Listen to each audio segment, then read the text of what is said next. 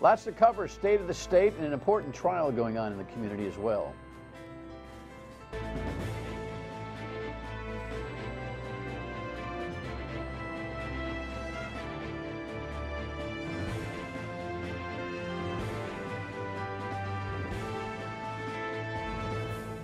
The Dan York State of Mind program is brought to you in part by Lookout Rhode Island and Taco Comfort Solutions.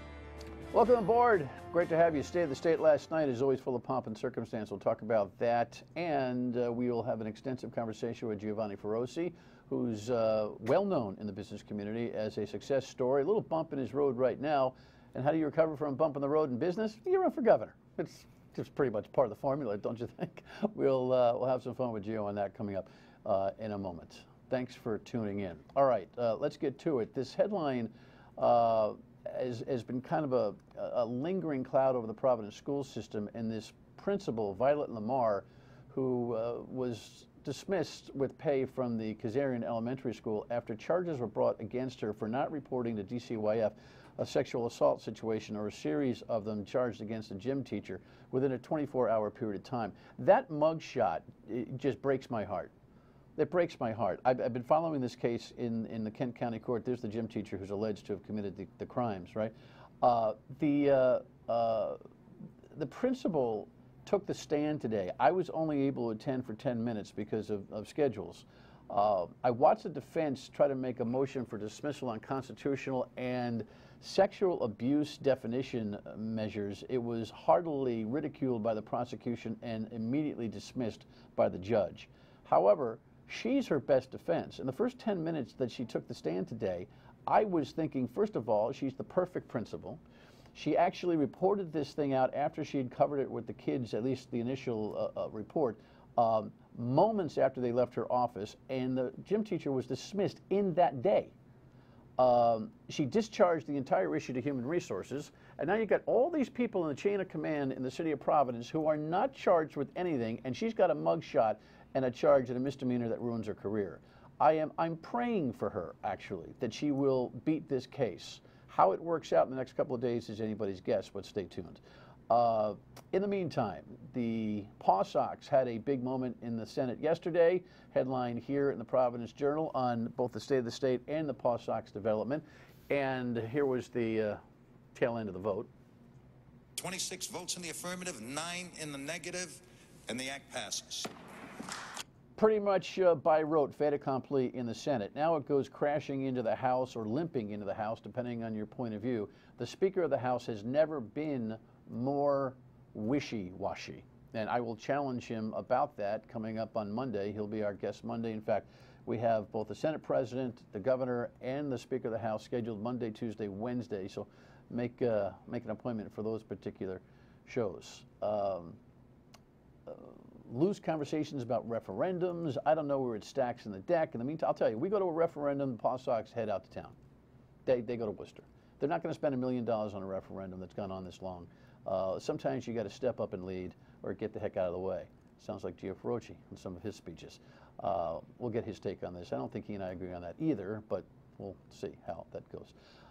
In the meantime, the governor, very, very re-election mode last night. Kind of a campaign celebration rather than an acute budget address, that's for sure. State of the state, roll it. Let's come together and make a once-in-a-generation investment to fix our public schools.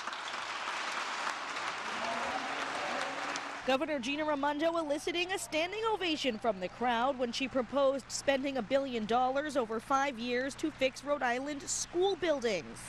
There are teachers, we've all seen it, teachers putting trash bins in the middle of the classroom to collect the water dripping from the leaky ceiling. After a study showed hundreds of millions of dollars are needed to keep schools warm, safe, and dry, we saw schools closing last week after pipes burst and heating failed. Raimondo continuing to make the fight against opiate addiction a priority. Overdose deaths were down in Rhode Island last year by 8%. But even one death is too many.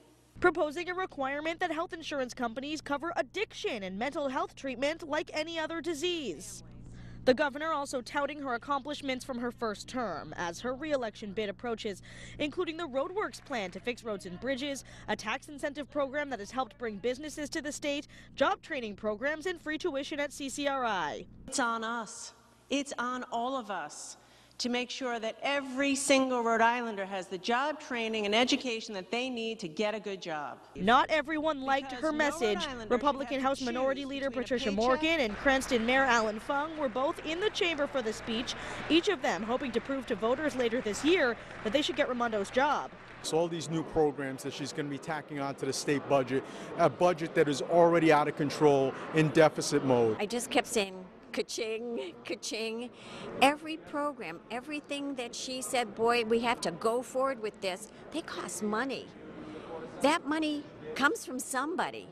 Wouldn't that be interesting, Joe, if we could have like a running register when we've got like a State of the Union or State of State address, and you start rolling the actual cost of every idea, like Pat Morgan was saying? That's not such a bad idea, huh? No, that's probably a good idea, actually. But that's only if you're going to have this kind of thinking, this old school thinking, I call it, people continuing to want to do patchwork rather than actually launch in the new business world, you know, the new way ahead. And that's what I hope you get out of my conversations all the time. It's a vision, it's feeding a plan, it's understanding that we've changed, we've moved on. We now have cars. You know, we're not in a horse and buggy stage anymore. Welcome. Good to see you. Nice to see you as well. So you decided, you know, let's get into the who you are, what you are, and all of these different yous that that you portray a little bit later in the show. Give me some of that more thought on the state of the state. What was your take? Again, a Republican candidate here announced. I mean, is there a balloon ceremony? Are you announced? I mean, we'll do that on my birthday on May 29th. Why not? It'll be my 50th birthday. We're gonna have a big party. Really got to write that down. 50th birthday. Get but I think pretty much we've said we're going to be in this race, and I am. I'm going to be in the race, and we means the people that are with me, which is a very large voice. You know, it's the voice of common sense. It's not an anti-voice. It's not a you know, we just want to hold on for dear life voice. So talk to me about last night. Tell me about last night. Tell me about the Raimondo vision. What is it that you took from her presentation last night? Well, let's use the biggest item first, right? When you say we're going to spend $1 billion, right? And everyone, I think, was waiting for the pinky in the mouth. It's a fake number, by the way, but I want to hear your thought. But you know, saying you're going to put $1 billion towards something. Again, it's what do you do with that? So someone who is educated, experienced as I am, first of all, that's a capital raise, right? So you would go to the private market, you try and raise capital. You have to put down a use of proceeds. Well, if your business model doesn't work, if you're showing them antiquated systems, you're going to throw good money after bad money, all things that don't work, well, nobody's going to give you that money. So I start there. I start with the thinking that education, educators, and educational institutions are changing at such a rapid pace. First, you have to identify what is it going to look like? What's the end state look like? And whatever that number is, then you determine which of these institutions are we willing to save and invest some money in, which ones have to be completely scrapped, which ones don't we need. I had my son as a junior trying to quit school, you know, asking me, hey, listen, you know, Dad, do I really have to finish, you know, he went to James Madison University. Do I have to finish this? Can I just, you know, I can do this one thing, I'm done in 8 months, I already know what I have to do. In other words, the rapid way in which we're educating those that are actually working, you know, in the Silicon Valleys, in the you know, big institutional footprints that are changing the world, they're not sitting in these classrooms getting educated the way we used to always do it. And so that's where I start. It's a big understanding of. So that's your answer on the school funding thing. By the way, know this. It's a half of. We already fund half of what she announced last night. Mm-hmm. Have you studied the budget yet? The $1 billion, the only raise is a referendum, I believe in 18 and then again in 22, of $250 million. It's a bond issue. She wants to raise $500 million, but the $1 billion already has $500 million built in it. Over 5 years, we already have a formula for reimbursing the local school systems for the work that they do. So the $1 billion was $500 million phony. But well, again, I appreciate the specifics.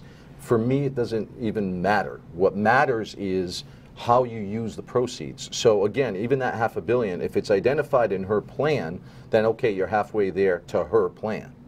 I'm saying that we need to completely change things. So I think it's important, a visionary, you know, what is a visionary? A visionary is someone who comes in and says, you know what, I want a phone with one button. You know, that's a Steve Jobs, right? Or you have someone that comes in and says, you know, I'm going to completely disrupt everything. How do you behave, right? A Jeff Bezos. Someone that says, we're going to completely change the way we do things. And that's going to be the people that I attract. Okay, stop right there, because I want to hear make sure they have that. So how do you articulate your vision for the state? We'll do that when we come back. In the meantime, I just want to remind you folks that you can finance your entire world right in the palm of your hands with the Card Valet app from Navigant Credit Union. Simply download it from the App Store and become a member online at navigantcu.org. Know that they've grown to 18 locations now, with 2 in Kent County and 1 in Washington County, meaning Navigant Credit Union is now a statewide credit union. We'll be right back with Giovanni Feroce.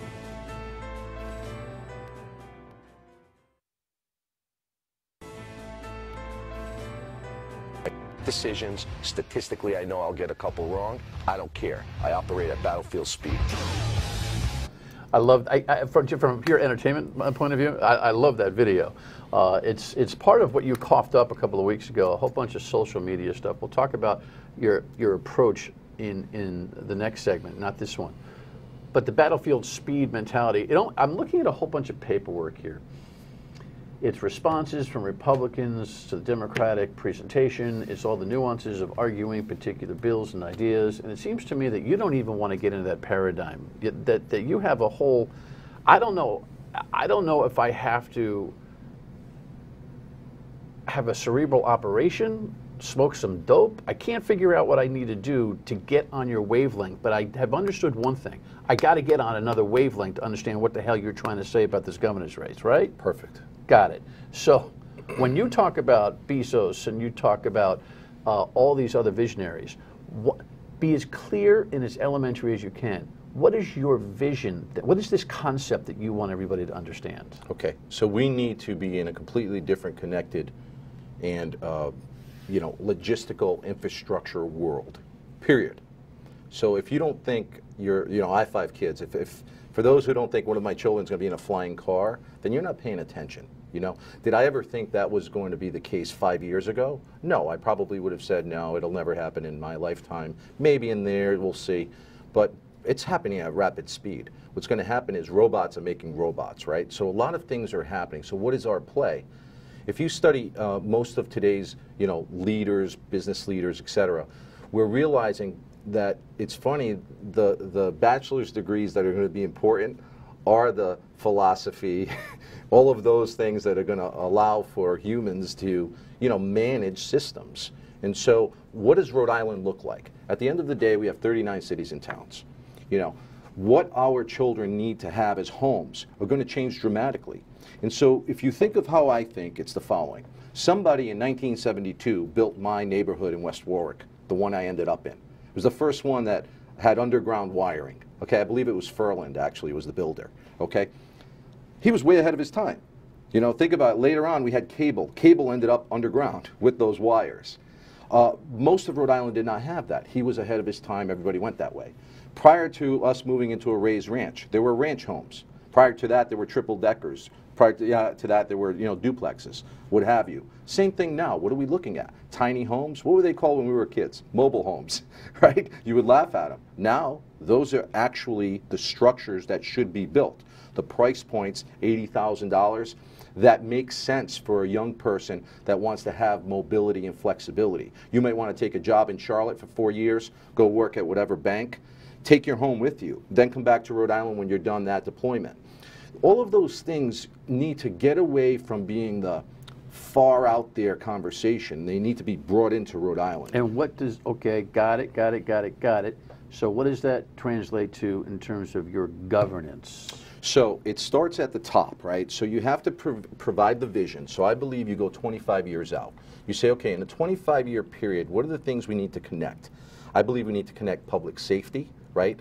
Someone needs to be able to go from their home let's just say one of my big ideas was to empty the Providence Place Mall. Happens to be in the news the last few days, but it makes sense anyway. Regardless if it was offered as Amazon, as I would have done, to be the headquarters, or it becomes just housing, right? Because we have a lack of housing in Providence. Someone's got to be able to take an elevator, hit that button, end up on Westminster Street, where I would dump all the stores that are in the Providence Place Mall onto, or into a train station. Know I can get out safely, move to my next point of destination and keep going, right? Maybe you want to go to Newport, you do the stop into Wickford, you keep on going to wherever you have to go. Those kinds of movements all the way down to URI and back, that is pretty much a done deal in the New Jerseys of the world. They've been doing them for years. You hop a train, you grab something out on a ferry out of Atlantic Highlands. You do things that we in Rhode Island don't have as a default way of moving. And so the governance part of it means that's the infrastructure we build. So when we talk unions, and yes, I'm a Republican, right? One would say, well, obviously you're going to be anti-union, this, that. It's not that I'm anti-union, it's that I'm not going to follow bad investments. And we're going to disagree on the Pawtucket Red Sox. Do I think they should remain? Absolutely. Do I support them? Absolutely. Would I advertise there? Absolutely. But I know that they can borrow money on their own money at 2%. Why would you even involve the state of Rhode Island? It makes no sense. They would never even ask me that. That's the difference, because they know the level of play that I'm at. I speak their language. But bringing it back down. Yeah, well, the language that they speak within their own industry is such that private-public partnerships have always been leverage against communities, and in fact, they're putting in more money than any other team in the league. And so, in that paradigm, they're actually doing more, not less, than their competitors. And they can present it that way. I personally am, I built a company, 1,000 jobs from zero, never asked the state for a dime, for a reason. I just want to be left alone. Yeah, but there's a difference. So the industry that you were in is not in a condition of taxpayer environment. So this we it would be now under this governor. It would be anybody who has any type of job offering would be. Point taken. So can you imagine the millions you would have given me? Only new ventures, not job sustenance. But to tie it into the union point, my point is they're going to be so busy and have so much work building the infrastructure, the new infrastructure that I have put together in the vision, in the plan for Rhode Island.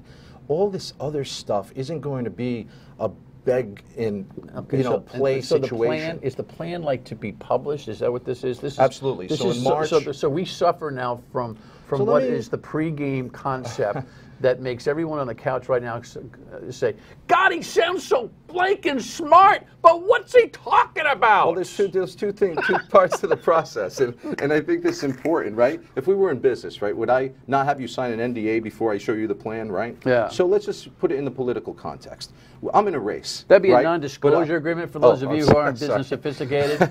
But I'm in a race, right? So to present everything I'm doing right now and have everybody aim their money and their comments and everything and just fight me from January all the way down makes no sense for me. Well, here's the thing. I want to present it in a way that I can ultimately get it accomplished because I need to get elected. Here's the thing that would be easy for me and everybody More importantly, else. Rhode Island needs to elect me. The thing that would be ezy for me and everybody else is for you to say at the beginning, hey, listen, I got a plan. A lot of it's coming out in May, but let me talk to you about some concepts. When we come back, let's talk to him. Let's talk to Joe Feroce about about him. Stay with us.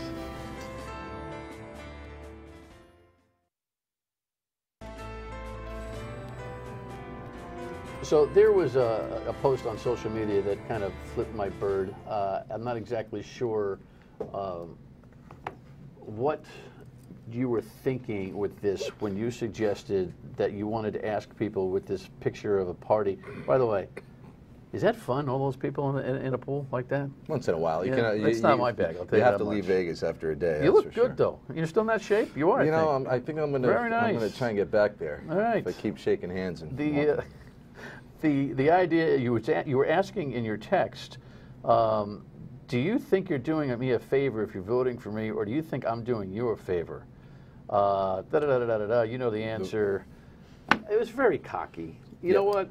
You're running for office. You're asking for my vote. Do I want you to do I benefit from successful leadership? Absolutely. But that's a question that I think is just way out of bounds. Well, I think the wording definitely could be better, and I know that you know, I've put it out there to say that exactly that. Yeah, we've that had the argument already. I would word it a little bit differently, but I don't want to get I don't want to minimize the point I was making. The point is, you know, you have someone who was a state senator, you know, grew up in a blue-collar town, been through the whole 9 yards, has a bachelor's degree from URI, spent time in the military, both enlisted and as an officer, went to Wharton School of Business to get trained in business, had small businesses, grew a billion-dollar company, made money, lost money, had kids, have just the whole, you know, experience level. Matter of fact, you might, well, you wouldn't know this, but in 2002, I actually sat down and said, what do I want to do with my life, ultimately? And I want to come up with an experience test. I want to say, you know, what does that mean? So if someone says, oh, I was in the Army too, okay, well, were you in 2 years and went for college money? Or were you in and you've seen combat? Or were you in and you lost a leg? Or were you in and you know, what's the degree of experience? Someone who says, oh, I'm going to be a broadcaster or whatever, okay, you've been doing it 6 months, I've been doing it 30 years. Like, there's a level of experience. So in politics, the problem is we are part of a great experiment, right? At what point are we going to say that the experiment's kind of over and we need to see what works and what doesn't? And one of the things we're left with to work with is that age and residency are the only requirements to hold office. That is such a dangerous place that we're in right now. You want controversy? I'll give you controversy right out of this show. We think it's good that a waitress is voting on a $9.5 billion budget.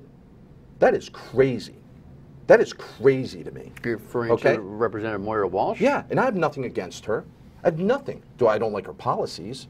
But the fact that that can happen is just insane.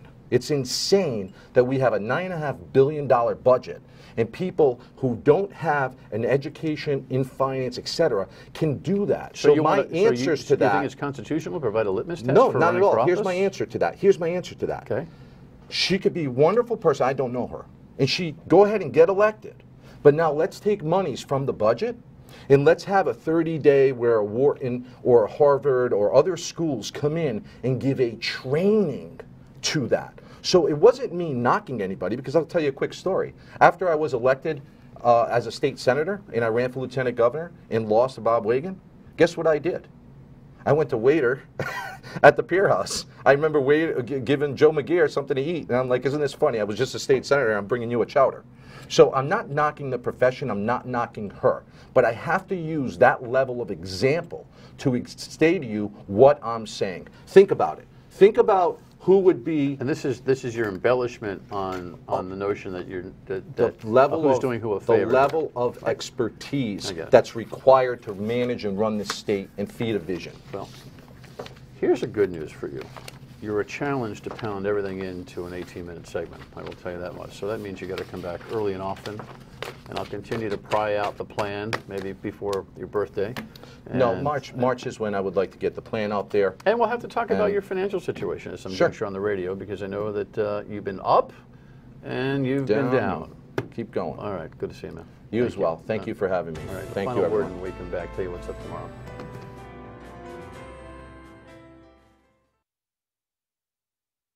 A lot of strife in Washington, right, coming out of the president's whole conversation, which I hardly believe happened.